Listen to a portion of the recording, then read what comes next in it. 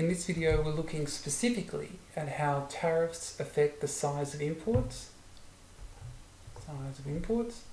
and government revenue. So here we've got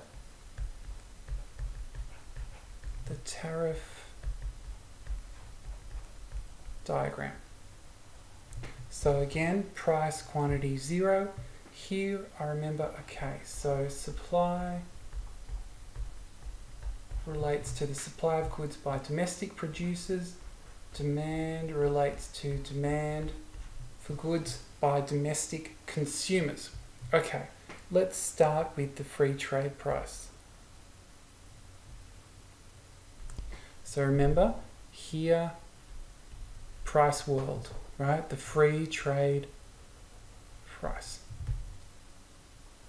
So let's start here. So then I've got here, which we'll call quantity Q, here, which we'll call quantity Q1. So I know that at the price world, right, the level of imports will equal to Q1. So at price world, the level of imports would equal the difference between domestic supply and domestic demand.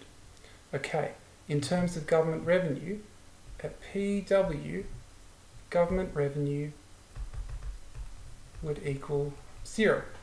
There is no tariff imposed at this point. Okay, let's say the government decides to impose this tariff. So here we would call this price world plus tariff. Okay, so again, this is where it intersects.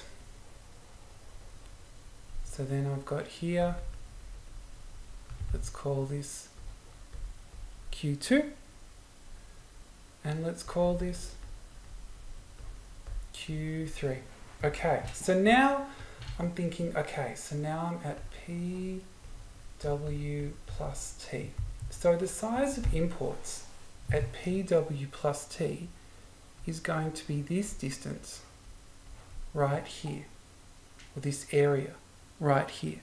So therefore at PW plus T, the size of the imports would be smaller because the price is higher. So the size of imports equals Q2, Q3. That's the level of imports that comes in. So if I look at government revenue then at PW plus T, then I know that the government revenue would equal the level of imports times the size of the tariff. So essentially then, this would be equal to T, the tariff, times Q2 times Q2, Q3, that distance there. And that would tell me how much money the government would earn. So, just to recap, if I'm starting at price world, I know that I'm all the way down here. So at price world, I've got lots of imports because the price is nice and low. So at price world, the level of imports is equal to Q1. And at price world, I also know that there is no government revenue as there is no tariff. Now, at price world plus T, this is where the tariff comes into play. So at price world plus T, the level of imports will shrink from Q1 down to Q2, Q3. And it will shrink because the tariff makes imports more expensive. And then we need to think about what happens to government revenue. Well, at PW plus T, government revenue will equal the number of imports times the size of the tariff. So it will equal the size of the tariff, T, times the number of imports at that tariff level. which is equal to Q2, Q3.